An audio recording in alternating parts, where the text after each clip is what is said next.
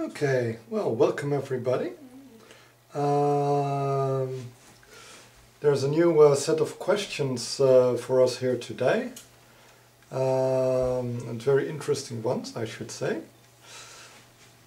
So there are a few questions from Sandra, and I think we should just get started straight away. This is regarding the gatekeepers or the guardians at the threshold. This is in relation to the question we had last week, where we were talking about varying levels of awareness and also becoming part of an egregore.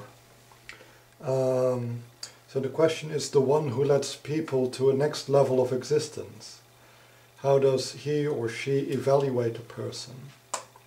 Is this by his or her deeds, qualities and aims, or else before he decides to let the person into the next level of existence, within one life, or before incarnation? I think it's a very good question, and there are actually different sets of answers from it, according to different spiritual traditions. So in a way, the most open of spiritual traditions when it comes to guardians of the threshold is Buddhism. Buddhism basically states that we are our own guardians, we are our own limitation when it comes to rising to higher levels of awareness. This is described in the Bardo tradition. But in Buddhism you have basically two traditions, the Tantric tradition and the Bardo tradition. And the Tantric tradition really focuses a lot on, in a way, how to develop yourself during your life, how to really develop your energetic senses and to grow there. And the Bardo tradition is more how you act in a place in between, what happens if you're not incarnated. And in the Bardo tradition it is also described how we have various tendencies, and because we have these tendencies, this karma, that we end up in one incarnation or another. And these can be incarnations in a body, but also moving into different levels of awareness. And it basically states that it is our own desire, our own identification, our lack of wisdom, our lack of knowledge, which, in a way leads us astray. So even though we may want to go up, and we may think we're going up, but because of our own illusions, we end up in other places. So for an example, there is unfulfillable desires. So often everybody wants to be happy, and some people are able to just be content with what they have. It is like, okay, I may be poor, I don't have enough to eat, but I'm happy enough and I'm okay. But other people have a desire which can never be quenched. Like if they want a bigger car and they get a bigger car, and when they have a bigger car they want a bigger house, and when they get the bigger house they want a bigger garden. And so it doesn't matter how much you give them, because always there will be this dissatisfaction, this hunger. And if we have this tendency, this habit to be hungry, to always want more, then we limit ourselves to incarnations where it is possible to really collect and gather things and to try to hold on to them. And the higher levels of awareness are inaccessible for a person who is, in a way, hampered by greed. And we see this also reflected in the Christian tradition, where they talk about the 7 deadly sins. And these are also exactly the same. So there are sins, things which block us in our spiritual growth, in our contact with the Absolute, because they can only be fulfilled, these sins, by having a very low incarnation. So if we want to be lustful, we need a body to feel that lust. And the same if we want to be angry and destroy something, well, it's not necessary to have a body, but even if you go into an energetic incarnation, it will be a very low vibration you will be in, because the low vibrations give you the power and the strength to destroy your opponents. But they also limit your awareness. So it is basically by our sins that we are defined. And of course every sin has an opposite, has a virtue. And by developing our virtues, we are able to rise higher. It's kind of like a compensation mechanism. If you look more towards the Spiritist traditions, they talk a lot about guardians, and these guardians are basically a reaction to our own fears. So what they describe, if you leave your body and you start traveling in your astral body and you try to reach higher levels of awareness, you want to go towards the Absolute. That here you encounter many challenges. And the challenges are only challenges if you are fearful or lacking in knowledge or lacking in understanding.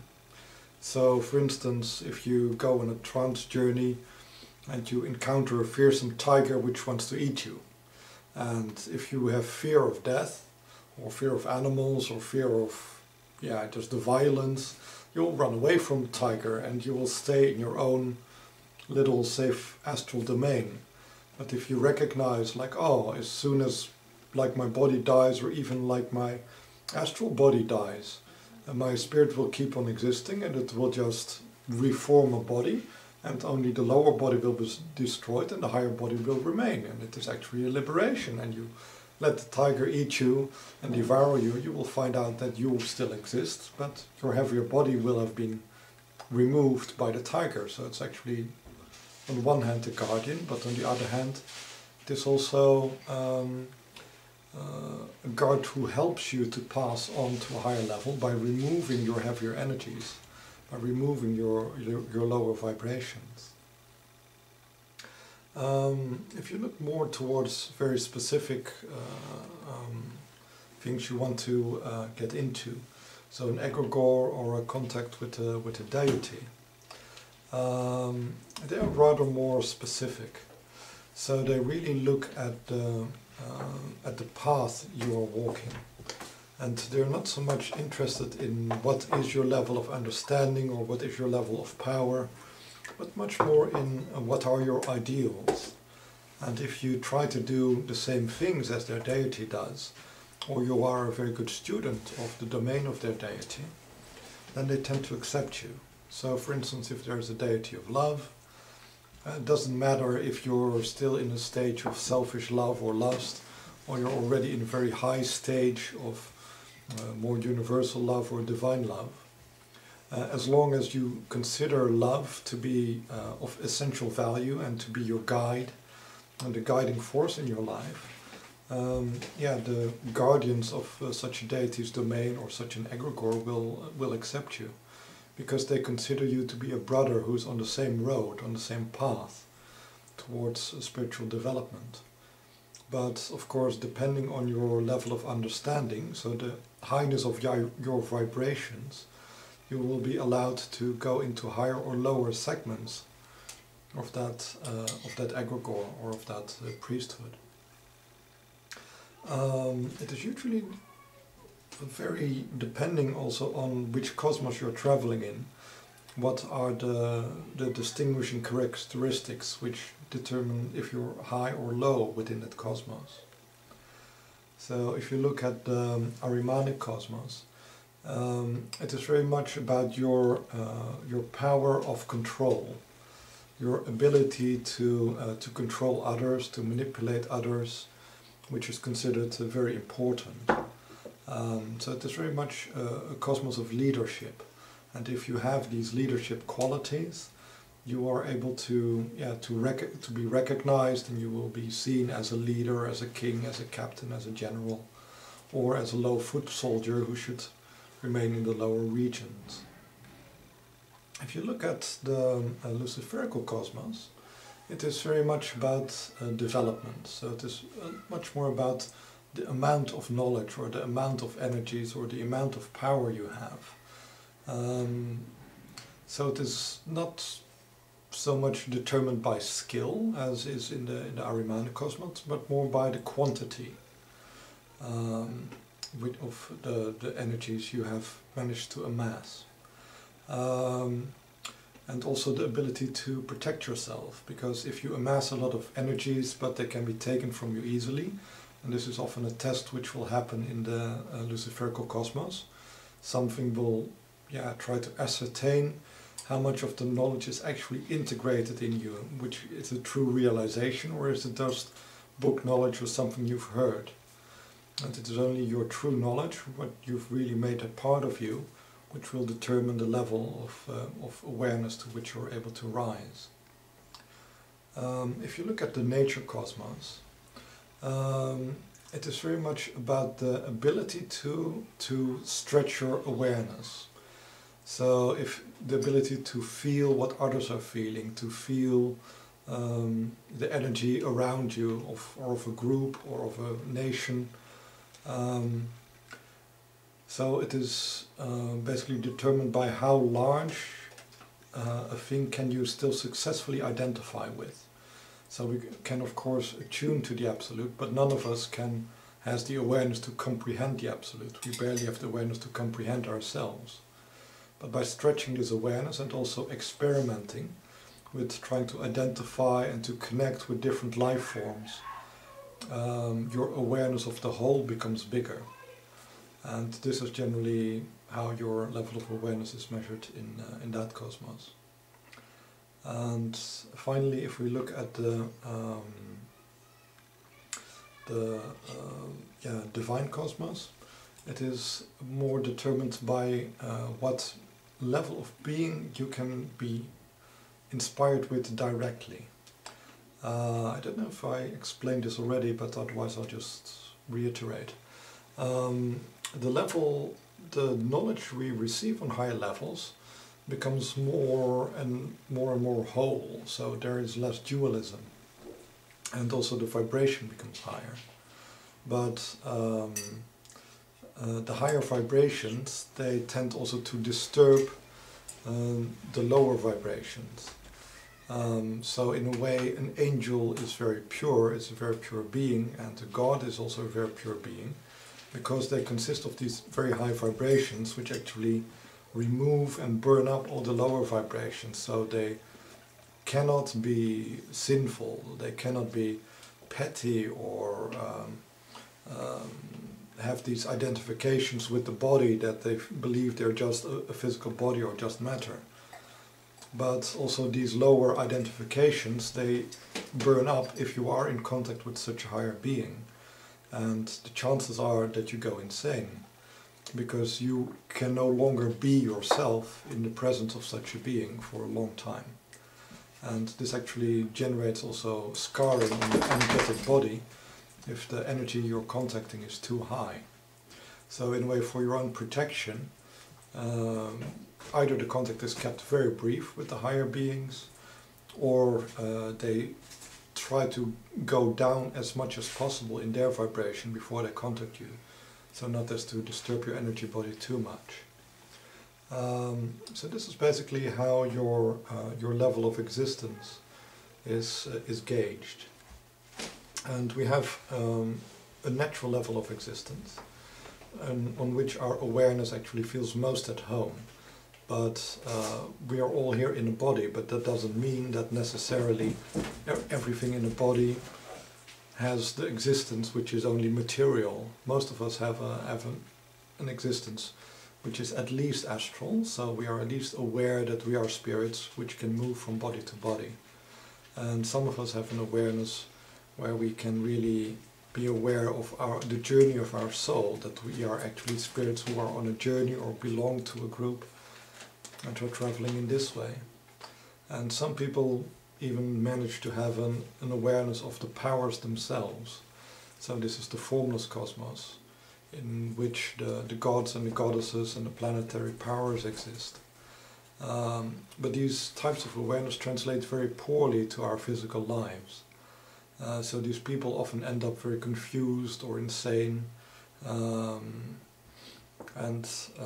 One level beyond the awareness of the gods and all the powers is the level of enlightenment. And one of the tricky things is that by focusing us or by performing rituals, we can really boost our awareness, we can push ourselves upward. So if I spend, I don't know, a month in a monastery and I am all the time meditating, it is possible to reach a state of awareness. But I can only maintain this high level of consciousness in ideal conditions. So as soon as I leave the monastery and I eat a hamburger and I see a pretty woman, then I lose my awareness and it goes down to a much lower level again. And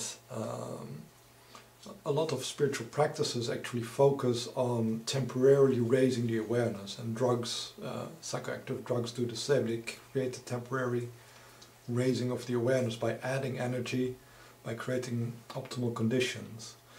But ultimately you're in a way going to a level you have not really evolved to, so you will always fall down or be afraid of falling down, or need to work constantly to maintain yourself on that level.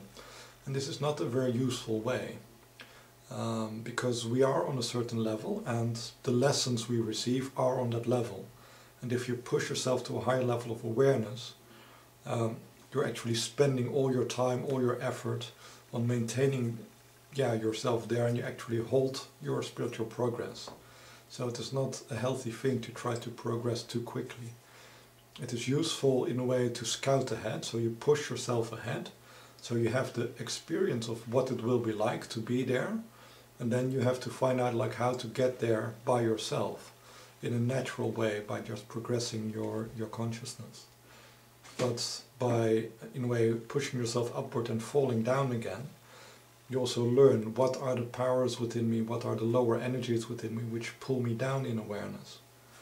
And so this can be a very useful way to learn your weaknesses. And also the contact with these guardians can also be very useful. Often a guardian will pose kind of a riddle to you, and there's no right or wrong answer. It is just determining where you are or where you need to go. So for instance, if I'm going up in awareness and the lower levels of this world, they're muddled, they're a mix of all different cosmoses together. And I start to go up and I meet a guardian, and the guardian will pose me for a choice. So I will have a dream, for instance, in which there is a sudden danger, and who do I save? Do I save myself? Do I save my partner? Or do I save my pet? And by making these choices, or do you sacrifice yourself, hoping to save all? So there is no right or wrong choice in this, but you end up in a different place depending on what you choose. So if you sacrifice yourself, this can be a sign of leadership, so you can get into a very nice Ahrimanic cosmos. Or if you, for instance, sacrifice somebody else and say like, okay, you have to die so I can live, okay, well, this is also fine, but you end up in a different part of the cosmos.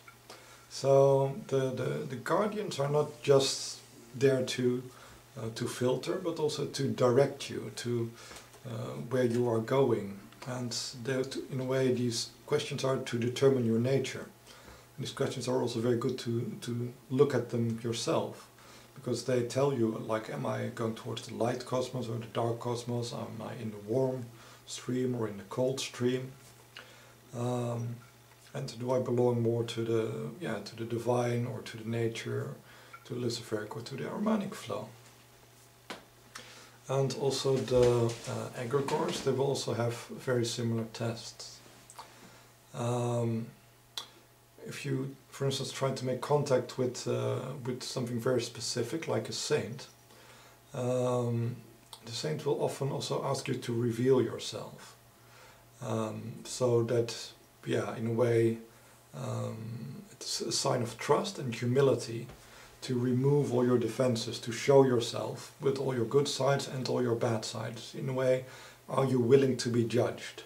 You have to have a certain humility towards these higher powers, and really to be, in a way, spiritually naked before them.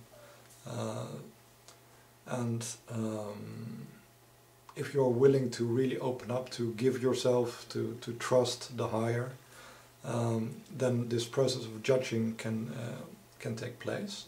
And then the saint will usually determine, like, are you on the same path, or do you have problems which are really in their domain?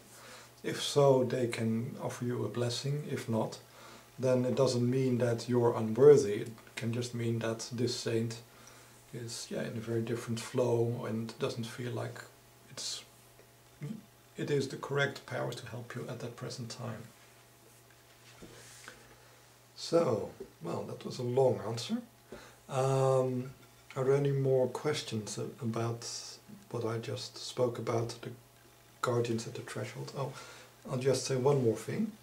So there are various stages which of death or things you need to leave behind. And the first thing is basically you need to leave behind your fear of death, because if you stay identified with the body and the fears of the body, your consciousness is unable to rise. So you have to be willing to leave your body behind. And the next step is to be willing to leave all your knowledge and your thoughts behind. Because knowledge and thoughts, they only exist on very low levels of awareness, where we have our own limited faulty logic and categories of thinking. And on higher levels of awareness, they will not serve you. And once you've left all your knowledge and your, in a way, identification with your thoughts behind, you will have to leave behind your personality. Because your personality limits you to your current incarnation, and in a way blocks you from being aware of your previous incarnations, or really the nature of your spirit, which changes over incarnations. So once you leave behind also your personality, you have to leave behind your identification with the form. So if you stop of thinking of yourself as belonging to the earth or belonging to the human race, then you can really enter the domains of form, of shape. And in these domains, you can really make contact with the essential powers: war, love, peace, knowledge itself, growth, stagnation, chaos, order. And you start to enter into the formless cosmos. And you need to leave behind all desire for power and control and all these identifications to reach enlightenment. And if you've reached enlightenment, you're still bound by your own intentions.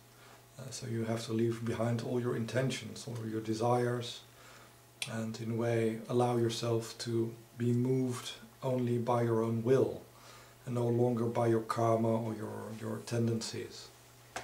And next is actually to release your own will itself, so that you're no longer in a way dominated by your own will, but you're really able to surrender to the higher will, to the inspiration of the angels, and ultimately to the inspiration of the Absolute itself, or the archangels.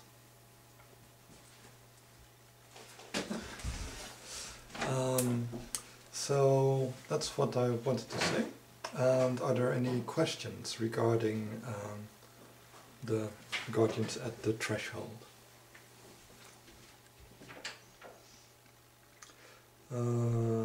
Okay, I see one question here.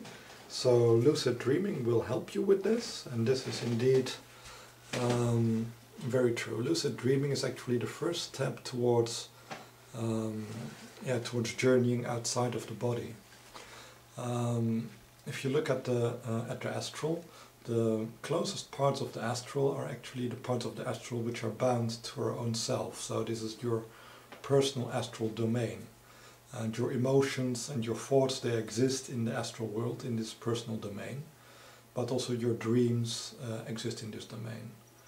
So what you see if you start dreaming, then the first layer, the lowest level of dream you will actually encounter your own emotions and your own thoughts. So the things you've done just before you went to sleep, you will dream about them. And this is the lowest level of the dream.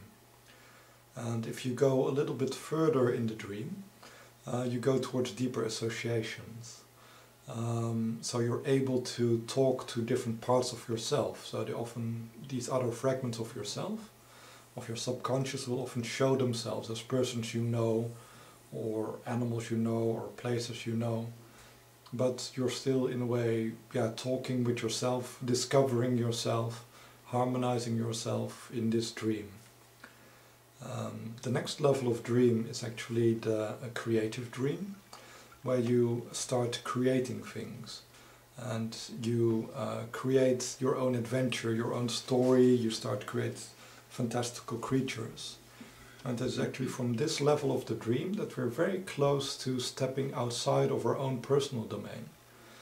Because if we create things, and we create shapes, and if we, in a way, invite other powers to move into these shapes, we, in a way, release the control of what we have created. Another power can take control. If I, for instance, imagine a flying dog, and I release control over it, another spirit can move into the shape of the flying dog, which is in my dream, and use this shape to communicate with me, or even to take me out of my dream into a larger world, into a collective dream. And often egregores and spiritual schools will have collective dreamscapes. So where the members of the school or members of the egregore can go in a way to get lessons and to interact and to learn from other members of this egregore. So then you already have a communal dream space, and if you can, from this communal dream space, it is a relatively small step to really start astral traveling and to say like, okay, I don't want to experience this world only in my dreams, but I also want to experience it with my waking consciousness. The big problem in trying to experience something with your waking consciousness is basically your inner critic. So the inner critic is the part of us which keeps us focused, which keeps us sane in a way. Because there are millions of memories, there are thousands of associations which bubble up in my brain at every moment. And it is basically through our inner critic, which says like, okay, only think one thing at a time, only believe one thing at a time, and use your senses and use your logic to determine the truth. So if I'm looking and I see a dog, then basically all the thoughts of what might I be seeing, am I seeing a moose, am I seeing an elephant, am I seeing a truck, they're pushed away because my critic is saying like, no, the dog is the part which is being confirmed. But if you really want to go into astral travel, you have to be willing to hallucinate, to see things which another part of your brain is telling you are not there or are not real. And there is often a fear for insanity, for losing control, and this blocks us from astral travel.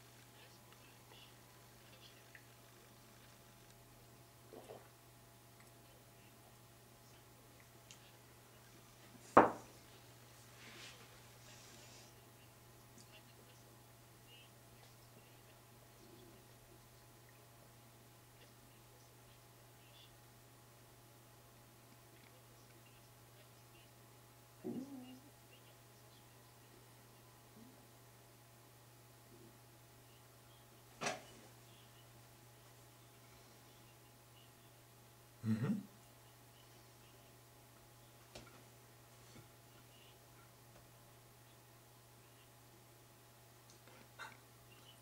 Okay. Mm-hmm.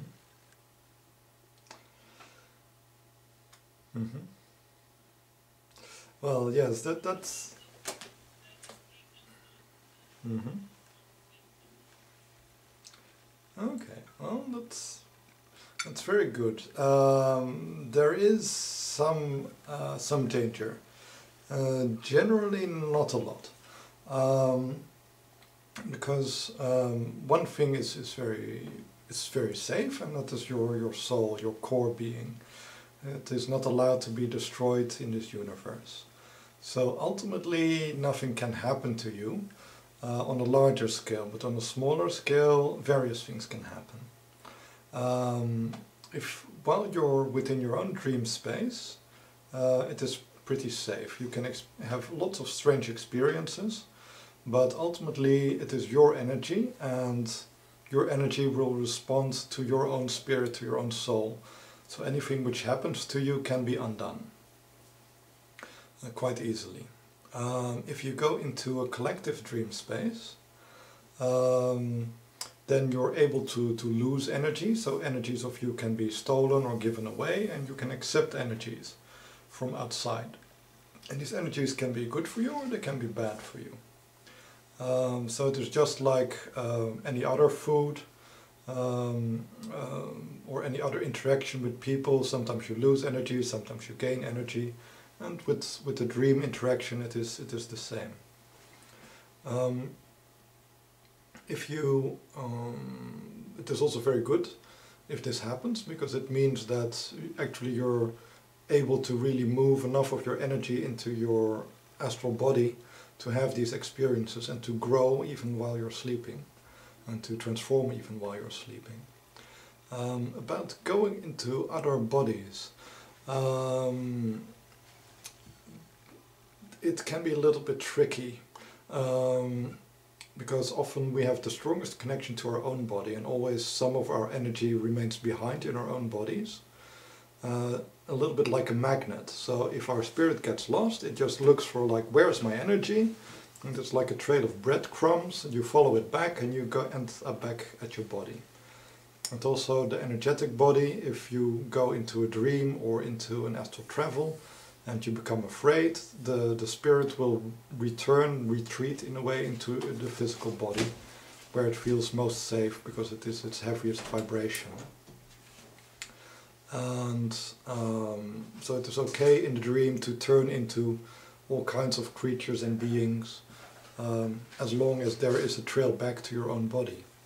But if you start in a way taking too much energy out of your body, then the body becomes vacant, and just like the flying dog you created in your dream, also your physical body can become empty.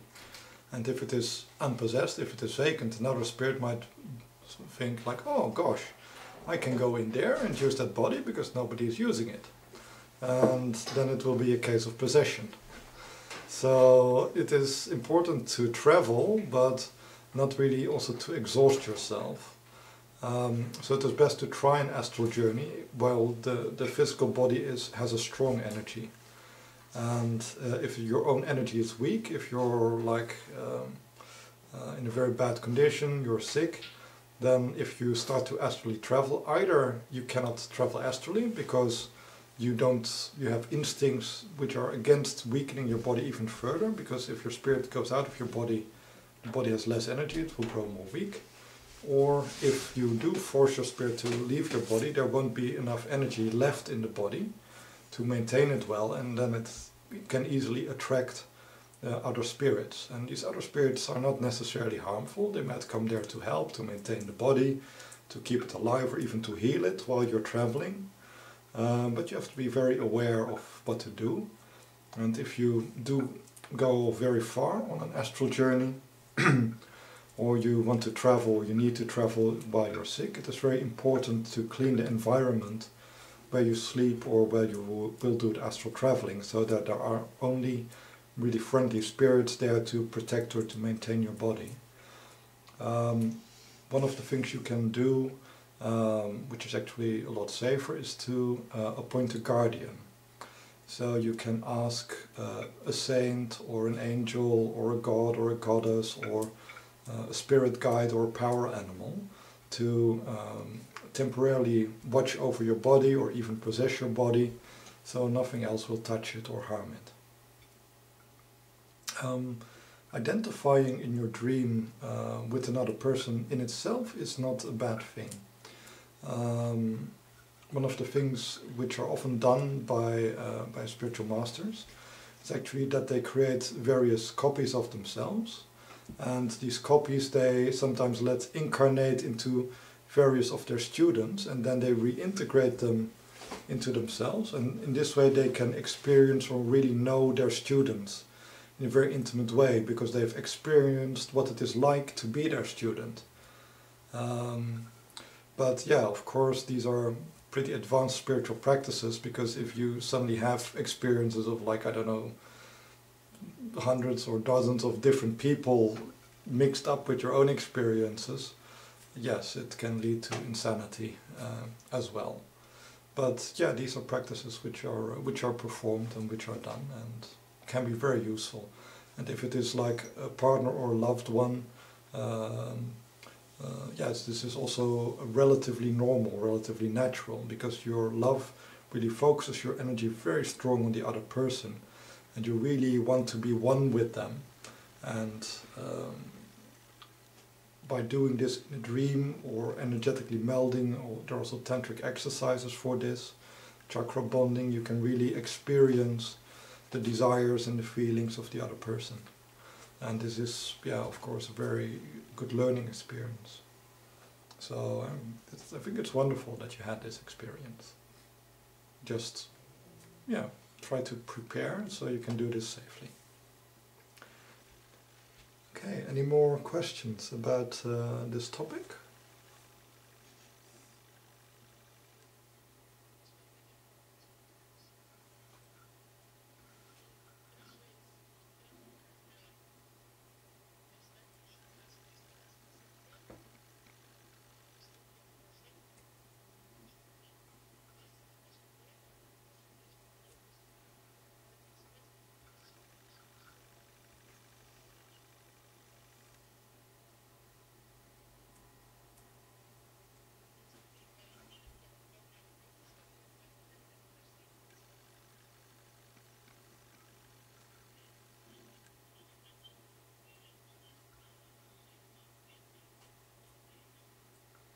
Hmm.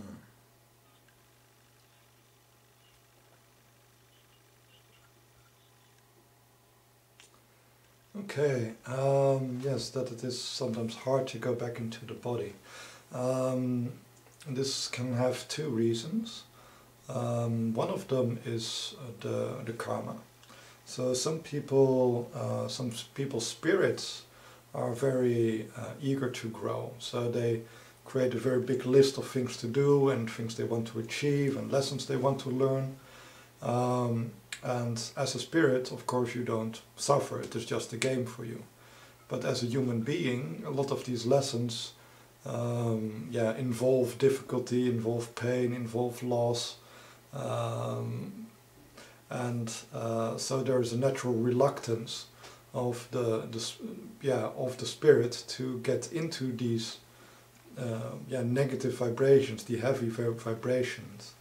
So often you see with some people who create a very big, whose spirits have very big expectations of their incarnation, and often the spirit has a problem really going into the body well, because it feels overwhelmed by by its own demands. It is asking too much of itself in a way, and this often strives to be very strong, very perfect, and grow very much, can have a counterproductive effect. What can be done is to try to change a little bit the karmic path. This is something which cannot be done from below, but it can be done from above. So as an incarnated being, I cannot say like, okay, my spirit made a stupid mistake, my life is too difficult, it should be easy.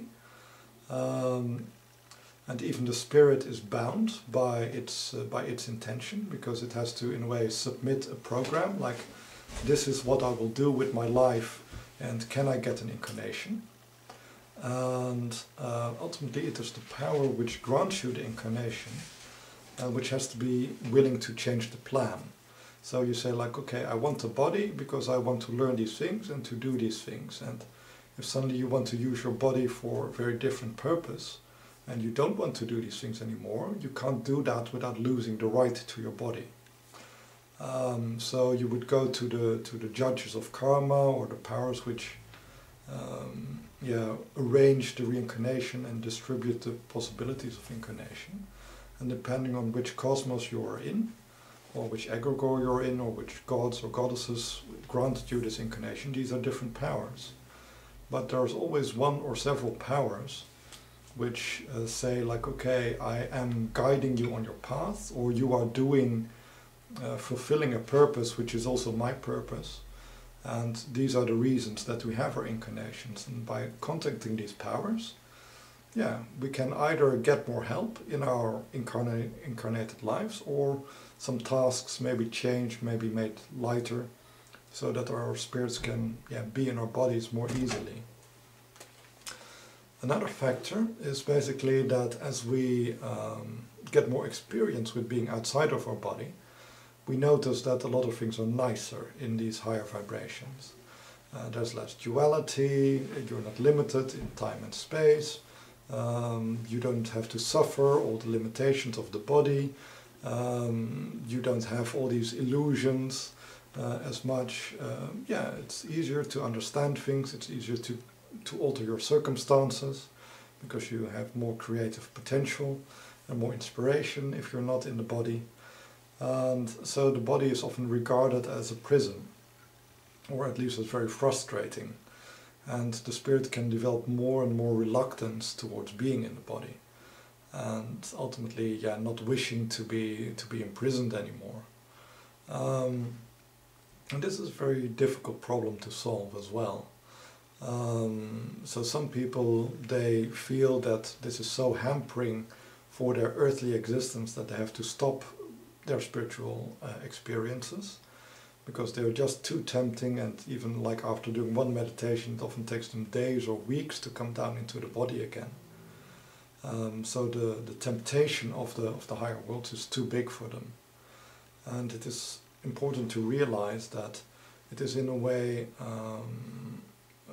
a dual purpose by going into the body. One is by limiting yourself, you need to develop more skill.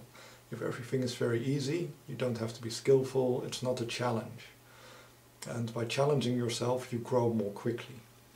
And so one of the reasons the spirit decides to take incarnation is to accelerate its own development.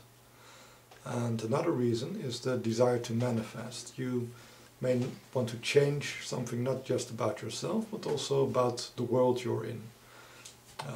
You want to experience something, and this desire for manifestation, this desire to be effective, to be part of the process of growth, of transformation of the universe, is also a very strong desire for the spirit to enter into the body, to really bring the light, bring the higher awareness to lower levels, to lower vibrations, so that these lower vibrations can be transmuted, transformed, to be more similar to the higher worlds, to the higher vibrations. But this is also a sacrifice. And the sacrifice is never nice. It is not nice to die or to burn or to suffer. But it is a choice we make willingly and consciously. But once you're in it, often you want to get out of it. And by, in a way, becoming aware also of the relativity. Because it is like driving a car, like you drive a car, you enjoy it, you love it for a few years, then it gets old and it becomes a hassle to maintain, and in the end you decide like, okay, it's too broken, it's not worth repairing, I take another one. And it's the same way with our bodies. So we drive our body as our spirit, and ultimately, even though we may love our body, it becomes too decrepit, too old, and we need to change it. And by realizing that you are the driver and not the car, that also helps. So there is, of course, the deficiencies of the car. It might have a dent, it might have scratches, it might have to go long distances over bad roads. But this is the travel of the body and the ego. And of course the car doesn't like it, and it suffers and it is harmed. But the spirit can just move on to next incarnation. And if you identify with the spirit, also there is less fear. And if you realize that all this fear is actually coming from the ego, from the lower parts of yourself, then you can just relativate it, but also you can try to teach the ego, like, okay, you are here, you exist to serve as a vessel for my spirit. And of course you want to perpetuate yourself, you want to maintain yourself. And I will help you to do that as best as you can. And this is also your duty, to take good care of your car. But ultimately, you're the boss. You decide where the car goes, and not the car decides where it goes. So you should not let these fears or limitations limit you. They're basically a lack of inner discipline, an inner disharmony. Okay, I hope that answers your question, Sandra.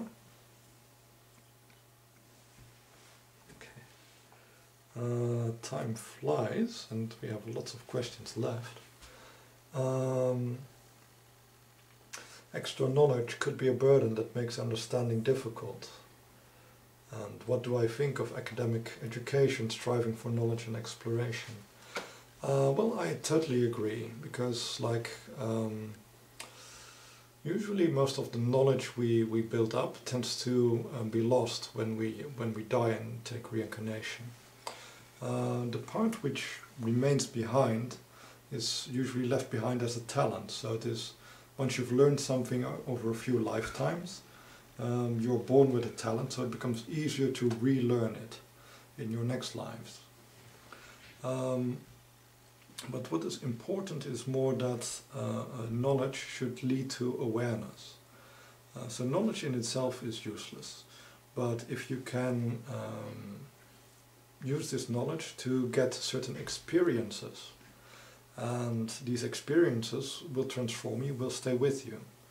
So for instance, if I read a book and I read about the heavens and the structure of the heavens and the different heavenly planets and worlds and other beings living on those worlds, well, this is a nice fantasy, and if I die, well, I may have picked up a skill for reading and my memory may be improved in my next life. Because I've gone into the habit of reading and remembering things. And this habit you take along with you.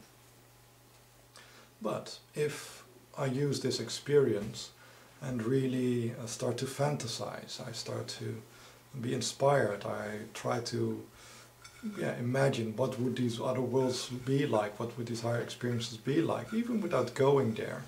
Already I'm preparing myself to journey into these higher worlds. So there's already some experience, some feeling of what I have read. So it already becomes a little bit more of a reality to me, on not just a mental level, but also on an emotional level, an experience level.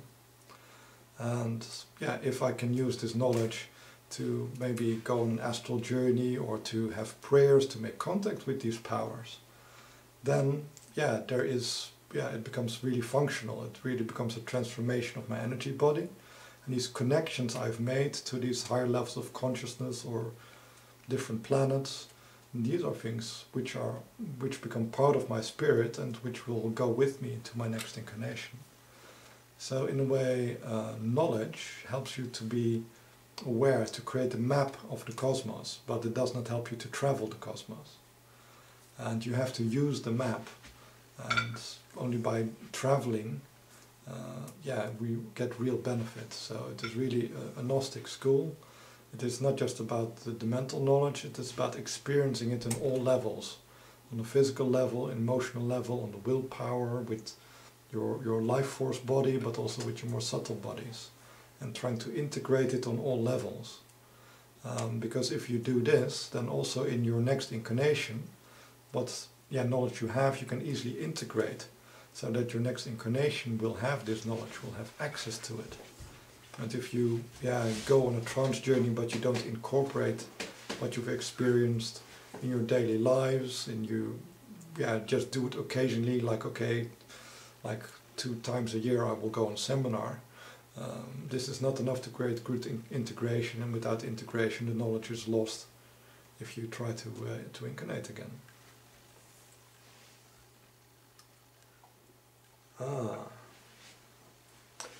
Well, this is a beautiful question. Strength comes from a sacrifice, a donation. What would you say to rituals that entail sacrifice? Well, these are definitely the most powerful rituals there are. But it is also very important to look exactly at how the sacrifice is made. So let's look at the simplest sacrifice. So the simplest versions of sacrifice is basically by giving some of your attention, your higher awareness, to something else. So the simplest way of sacrifice is praying for someone else. So for instance, if I'm going to eat a chicken and I say a prayer like, oh, thank you dear chicken for offering your body to me, and I hope that your spirit is well, and yeah, if I can help your spirit to grow on and to move to a nice next incarnation, I would gladly do so. And you give some energy and some attention so that there is a balance. So the chicken sacrificed its body, you sacrifice some of your time, some of your attention to merely create a balance, to keep the system going, to level the karma. So this is, can be called a sacrifice, but it's actually just a duty which you should perform. The real sacrifice is also something not so much about maintaining balance, but really about improving the situation. So, for instance, if there's a chicken which you are not going to eat, it is just a chicken somebody else is going to eat, and you have no interest in the chicken's energy, but still you give. This becomes a sacrifice. So you give away something and you get nothing in return. And when you start doing this, then you start to move into a different part of the cosmos, into the flow of compassion. And you will get in contact with other beings which are compassionate. And these can be animals, these can be plants, these can be people, and these can be spirits. And they also sacrifice to you. So in a way, instead of you losing something all the time by sacrificing yourself, others, you will also benefit from the sacrifice of others. And therefore you won't die of your sacrifices, but you will be sustained a little bit, at least by the sacrifices of others. And the essence of a sacrifice is always that you, in a way, trade something higher for something lower.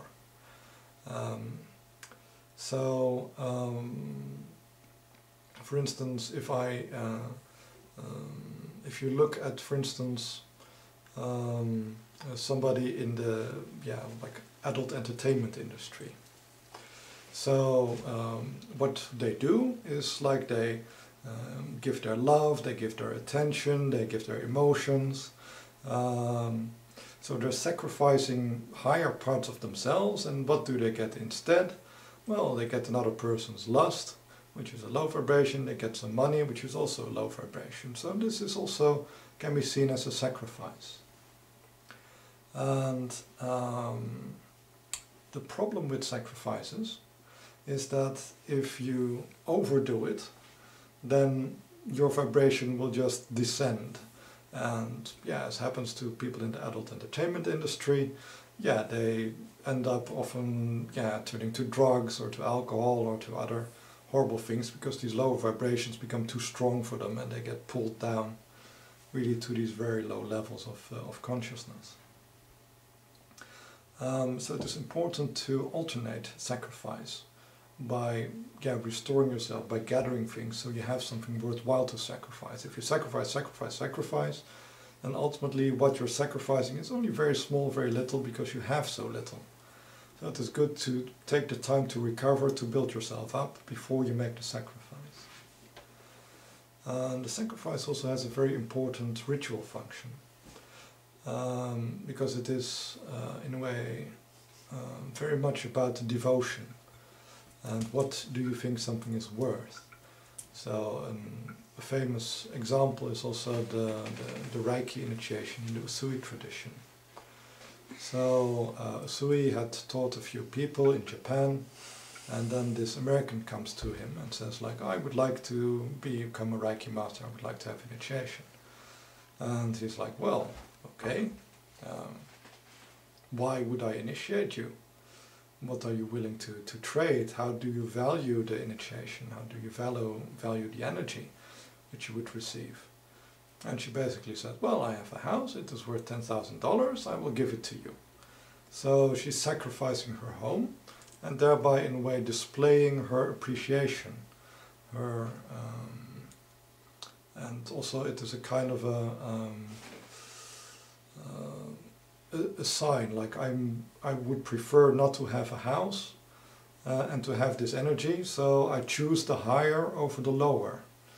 And this is also a very important part of sacrifice. And doesn't mean that the amount is important. It's not whether it is $10,000 or not. But it is, what are you willing to sacrifice? Are you willing to sacrifice your health, your home, your income, your time, your energy? And a sacrifice is only worth as much as it is its value to you. If you don't value money, if you have millions and don't care about it, you giving money is not a sacrifice. But if you have barely enough to eat and you share it with somebody else, so you both go a little bit hungry but don't die, this is a sacrifice. And sacrifice is especially powerful when it pertains to gods. Because gods are here to teach us how to work with things in the best possible manner. And sacrifice is a very important part of it, because we need to find out like how important is something, how important is love, is money, is success, is power. And by sacrifice you can gauge like it is more important than that, but not as important as that. And by making the proper sacrifices, is also responded to by gods very strongly, because it is a signal like, gosh, I really want to work on something, I really want to get something, and the gods are basically the ones who teach us how to get whatever it is we want to get. So, if you're talking about sacrifices to the absolute, to the divine, it is not that useful. It is useful for an internal sense, but not as useful as it is sacrificing to the lower powers, to the gods and goddesses. Sacrificing to the absolute or to angels and saints, they often more take the form of a vow. So saying that I will, for instance, leave out certain parts of my life so I can devote myself more to you. So, for instance, taking a vow of celibacy, or a vow of poverty, or a vow of obedience. So you're basically saying like, okay, it is more, I let go of certain lower vibrations, and I would gladly trade them for being guided by you and working in a higher vibration. And lastly, sacrifice can be very important in developing the long will. The long will is basically developing a desire or a direction in yourself which will last for various incarnations. So really to create stability both in your present life but also through many incarnations, so you really can grow to a very high level of competence in a field. And a sacrifice of developing a long will often is a blood sacrifice. So you're, in a way, by spilling some of your blood, you're basically saying like, I am devoting my body, all my life force, all my life energy to achieving this goal. And I would rather die than not achieve this goal. And this ensures pretty much that you will have incarnations which will help you to achieve that goal. So you really give your life to that goal, which is often in the form of an egregore. So you give your life to the ideals of the egregore, or the service of the egregore. And gods and goddesses and angels, they have very little use for a life or life force in that way, but egregores react very strongly to such rituals. Anything more about sacrifice? Oh yes. The other thing which is really important about sacrifice is that it is basically a safeguard for purity. As we all know, power corrupts, because power makes it easy to use power as a solution rather than transformation. For instance, if I am poor and I have a problem and I have no power, I have to work on myself not to suffer or to get rid of the problem. If I have a lot of power, well, I can hire somebody to solve the problem, or I can drink lots of alcohol and party so I don't experience my problem. And this corruption of power, using power rather than growing, is something which you can also use sacrifice to guard against. Because by sacrificing, you're basically also saying, like, what is more important. And by sacrificing, you're also, in a way, give away power. You change your relationship with the power. So, for instance, if I am able to sacrifice my money, I have a certain amount of money, but I don't know, a master comes along, or a saint, or an egregore, which says, like, okay, give me all your money, I'm going to build a nice holy place. And I do that. Then in a way I show that it is safe for me to have money, because there is no attachment, there is no abuse. And by, in a way, sacrificing something, you, in a way, paradoxically show that you are capable of dealing with it without danger, without fear. And also in the tantric path, this is also very important, because tantric path is about really experiencing things in the most intense way, and this can often lead to entanglements and identification and desire. So often in the tantric path, first you have to be able to live without it, to be able to sacrifice it, to not care about something. And if you're able to totally ignore something, totally control, in a way, your desires or your attachment to that thing, only then you are ready to truly appreciate it. Without all your attachments, without your emotions, without your fear, without your projections, without your needs. So sacrifice is very important also to prepare yourself for a next stage in life, of really welcoming a deeper, more spiritual relationship with the object you sacrificed. Are there more questions about sacrifice or knowledge?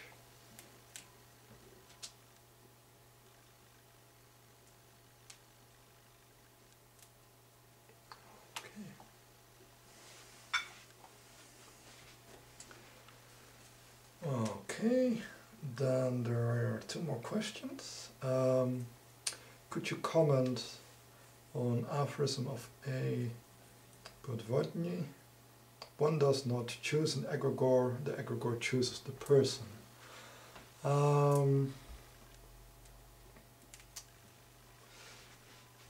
Yes and no. Because often what we see is that with egregores it is the same as with power animals. They tend to wait until our personality is developed before showing up.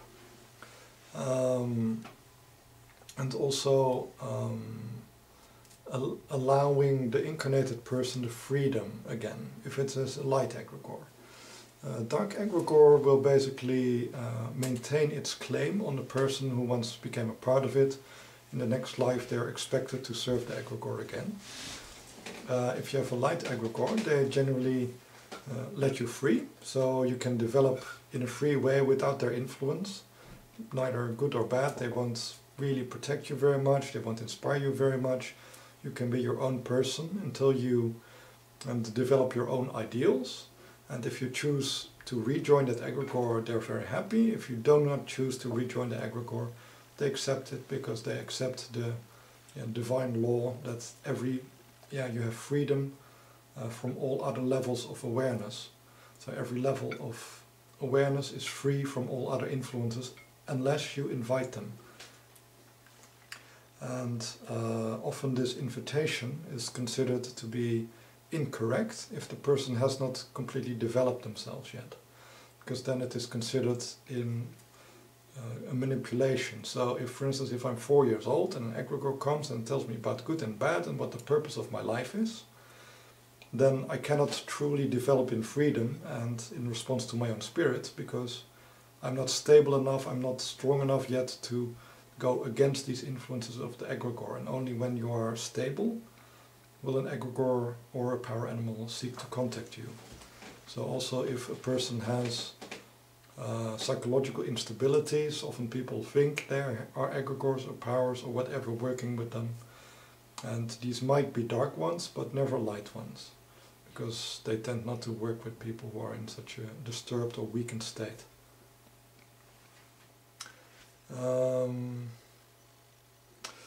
What is often also the point is that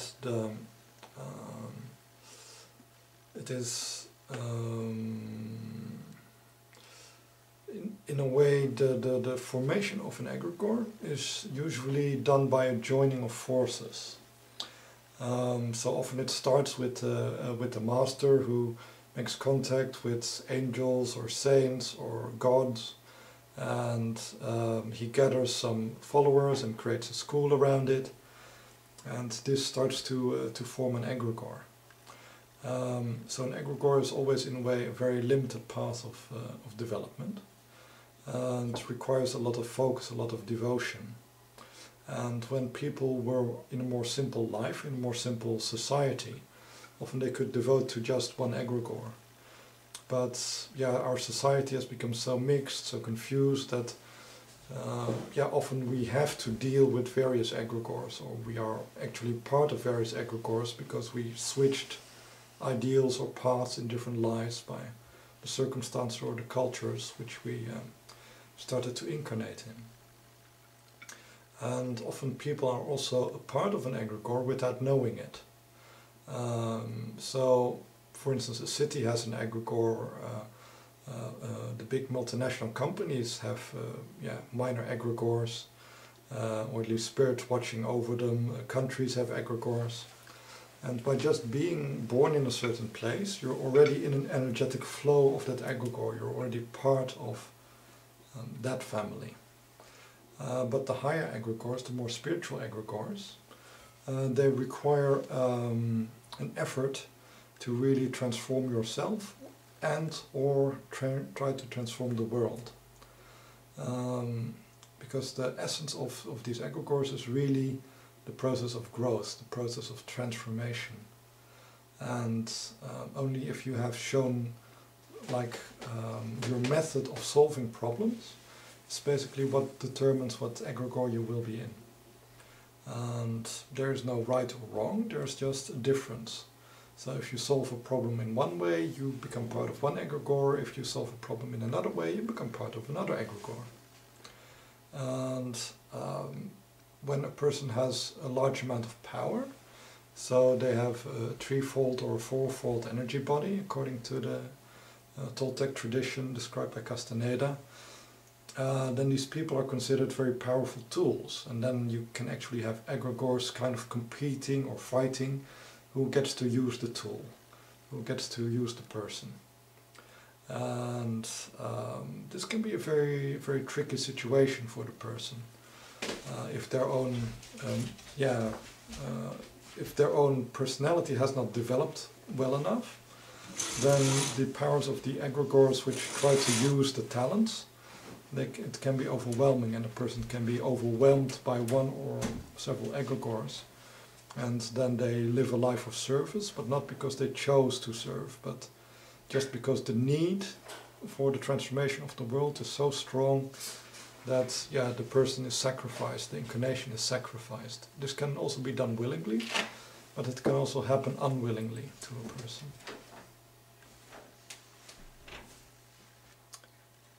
Okay.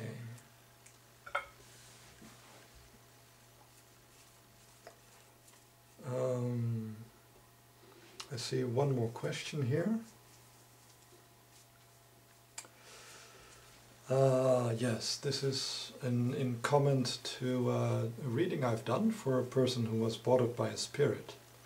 And the question is, if a person believes that everything is created and ruled by God, including the spirits, egregores and angels, wouldn't the proper way for her to be to pray to God, to take influence of that spirit away?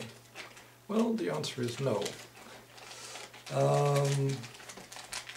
Because the thing is that if everything is indeed ruled by God, as is believed both in the Vedic tradition as in the Protestant tradition, then everything is the play of God. And whether you're healthy or sick, whether you're rich or poor, whether you suffer in your life or you enjoy things, all is the will of God. And for you to have another desire to resist what is happening is actually that you try to rebel against the will of God, but also your rebellion against the will of God is also part of the will of God. But that in a way makes it kind of pointless. And here we come to an interesting theological discussion, like, is there or is there not free will? And if you go towards the most fundamentalist of teachings, there is no free will, because your will was created by God, and therefore what you desire, what you do, is what God desires and what God does. So if I kill a person or rape a person, it is actually God who kills or rapes a person. I have no responsibility in that, because my will, my desire, my actions, they were all created by God. But this also means that in a way God is the creator of all, of both light and darkness. So you can't see God as just being only love, only light, but you have to accept that God is the creator of all things. And that it is basically God playing with him or herself, and that you are just in a way, a part of God, like a puppet in a dollhouse which is being moved and which is being played with for God's amusement in a way. It's all the divine play, the divine game. And if you accept it, you don't suffer as much, because you can enjoy in seeing God all around you, manifested in all things, even in yourself. It becomes very different if you believe in duality, if there is like a good God and an evil force which is opposing to God, or an enemy of God, or if there is a separation, like some things are in alignment with God and other things are not. And then you get a very different story. Because if you believe that things have a free will, have a free choice, then they can choose to obey God or not to obey God. And the powers which obey God, if you ask God, like, well, could you please send a saint or an angel or like a lesser deity to help me out, the powers which are listening to God will respond to that. So part of the cosmos will respond to you, but other parts of the cosmos won't respond to you. And I think this is actually, at least in my experience, how it goes. That if you have a relationship with powers of a certain cosmos, then the powers of that cosmos will respond to you. But powers which belong to a different cosmos won't respond to you.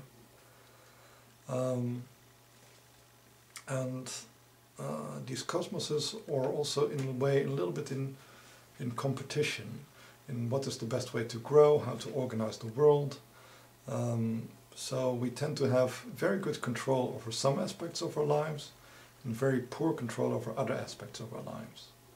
So for instance, for me to work with animals or work with plants or with oils or with food, this is all very easy because I have a good contact with the nature cosmos. But for instance, if I have to deal with paperwork and taxes and administration and police and government, this is always turns into a disaster or a mess or whatever. Somehow things always go wrong. Why? Because it is another cosmos, and even though I have a decent intelligence, I somehow cannot feel it, understand it, grasp it, control it, or these powers are unwilling to help me, and things go rather difficult. And the same also with the Luciferic cosmos, which is even harder for me in relationship to it. So you have to, in a way, by realizing which cosmos are you attuned to, these are the kind of powers which will help you, which will support you. And the best thing to do is to try to live as much as possible inside your own cosmos. So for me to live surrounded by animals would be much easier than to live surrounded by paperwork. And for other people it is the opposite way. They love living in cities, to have the internet and their iPhones and all their tools and gadgets, and they love to work with taxes and with laws and regulations. This is really their world, and yeah, to go out in nature they feel really out of place and afraid, and yeah, they always get into trouble with bad food and animals being aggressive towards them. So you really have to know, in a way, find where you belong. And this is the place where you will thrive, where you will be supported, but also the place where you will receive the lessons which are good for you. Because from these other cosmoses you also really receive blockages, but they tend to be blockages which are not really helping you to grow spiritually. They're more disruptions and distractions. And yeah, here when it comes to a spirit, the most likely thing is usually that the spirit actually belongs to the same cosmos. Because things tend to stay within the same cosmos, whether they're fighting you or not fighting you, because light and dark belong to all cosmoses. So for instance, there is a light side to nature, but there's also a terrible, destructive, uncaring side to nature, which can easily crush you and not give a damn. And often you find that your opponents can be from another cosmos, and then they're really difficult because you have very little skill, but most of your challenges will actually come from the same cosmos. So in her case, yeah, it would be good to look a little bit like, okay, what are the normal powers which surround me? Ask them to help or to give awareness or to help see what this other spirit is doing. But you also have to realize that only, like the light side of that cosmos can help you against the dark side of the cosmos. But the light side of that cosmos can't help you against the dark side of another cosmos. So for instance, if I ask my cat to help me with my taxes, that won't help. Because my cat might be very willing to help me, it might love me a lot, and be very motivated, but it just can't solve my problem. And yeah, if you have an ally in that cosmos, that's a lot more useful. So if I would find a friend who's good at bookkeeping, well, he can do a lot more for me. And sometimes you can make a trade with a power which is from another cosmos. So, like for instance, he's really into bookkeeping and into contracts. So if I make a contract with him, I will pay you 100 euros, or I will pay you a percentage for all the money you save on taxes. And make a contract with him, I go into his cosmos, make a contract, make up some rules. So I go a little bit into his cosmos to get him to help me. And then he fulfills his contract, he fulfills his deal, and he makes that problem go away. And this is also why it is very useful, in a way, in a school, to have people from all different cosmoses, and to have people also from all different levels of skill, so that the school itself is very safe, is very stable. So if you build a school which only has to do with nature, well, it will die because of problems with taxes maybe. And also if you build a school which is based totally on contracts and laws and things like this, well, then people might get sick, or the food might spoil and people get food poisoning, or other disturbances can ruin and destroy a school. But a true, really, religion will actually encompass all elements. And of course there's a certain leading element, but the other elements need to be there to stabilize it in the physical world, in our physical manifestation. And in her case also to have this obstacle removed, she would also need to do the same thing in miniature. Just like a school needs a little bit of all the other elements, she also needs a little bit of all the other elements just to stabilize herself. Okay. Yes. Yes. I wanted to say one more thing. And this is indeed about also activity. Because some religions basically, or philosophies, they favor inactivity. They basically say like, well, everything is God will. If something is supposed to happen, it will happen. If I should join an egregore, it will happen. But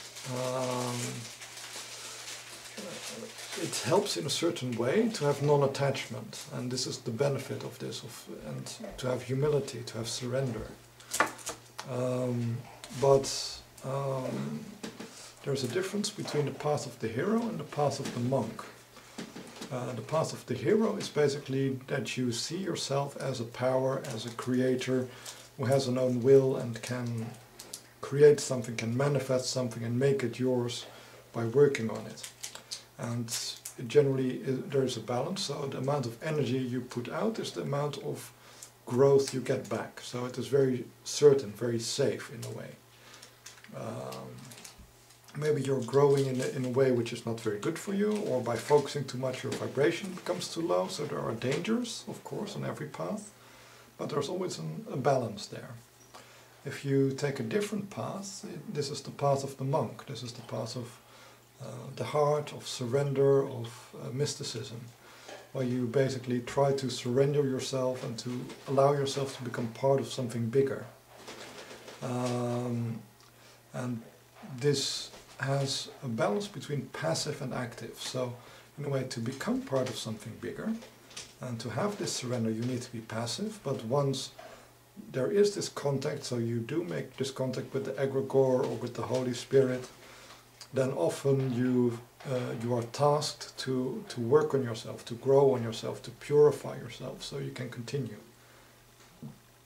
But there you in a way have this alternations of surrender and being active, surrender and being active. There's never a path where you're only passive and only in surrender. This is usually a rather dark path. So for instance, one of the things which are typical for dark masters is to say like, oh, you should do everything I say and I will transform your karma and you will never have to reincarnate again. So this is very typical. So you don't develop yourself, and even if he would keep his word, he would keep his part of the bargain and take away all your karma, and you would rise to a very high level of awareness. Because you're not ready, you're not stable, you will quickly become impure and attached again and go back to being reincarnated. So you can't really maintain something without working on it. And this is also the trick with black magic. Black magic allows you to take powers and talents and energies from lots of other sources, so they can boost you. But if you don't stabilize yourself on this new level of power, this new level of awareness, and really grow into it, you will lose it again. And with black magic you can be very powerful, even for several incarnations. But ultimately, because you are unstable, immature, it won't hold. Okay. So, oh my God, we've talked for quite a while now. So, yeah, I wanted to bring up one subject, because I basically started this series of lessons as because Sigurd wanted to have some more explanation for some workshops, and Nienke has been asking me for more than a year to help her to grow a little bit more, and she lives very far away from me. So I thought this will be a nice way to get in contact with them and to help them a bit.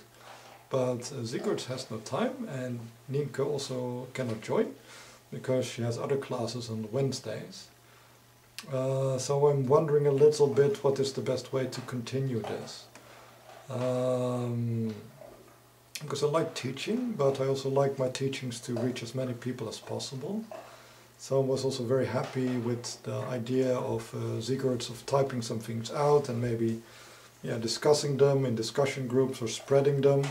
So if like my lessons and my knowledge is spread, or if I can maybe record it and put it on YouTube, this will be very useful to really fulfill a little bit my own purpose, my own mission. The other thing is that at present, like, I'm a bit challenged financially. So I feel also a little bit that stress, like, oh, I could use this time to maybe try to, yeah, make some money, or to work, or to do other things. So I don't know if there are people who really don't know what to do with their money, but if, yeah, people are interested in making a donation, it's also easy for me to, yeah, continue with these teachings with, yeah, a bit less stress for having to choose. Ultimately, of course, I should ask for guidance, but I have not had the time to do this yet. But I will go on a seminar and I will ask for some guidance then, and maybe you have some nice inspirations or suggestions, and yeah, we can have a look at it or email about it a little bit before the next class. Okay. Well, thank you very much for your questions, and they're very beautiful questions, very inspiring, and I loved sharing this with you. Okay.